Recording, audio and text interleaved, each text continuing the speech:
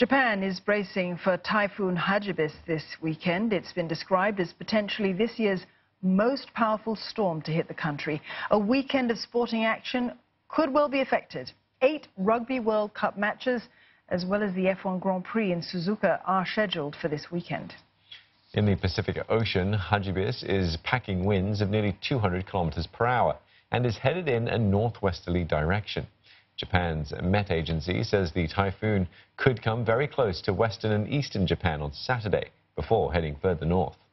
It intensified rapidly earlier this week in what experts say is a phenomenon typical of powerful typhoons.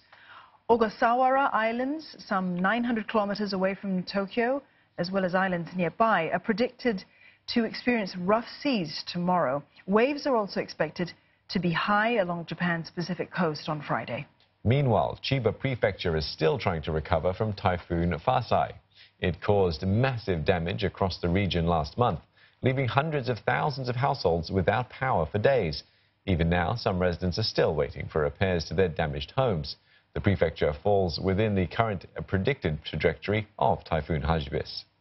Experts warn that Typhoon Hagibis has a strong chance of being even more destructive than last month's Fasai.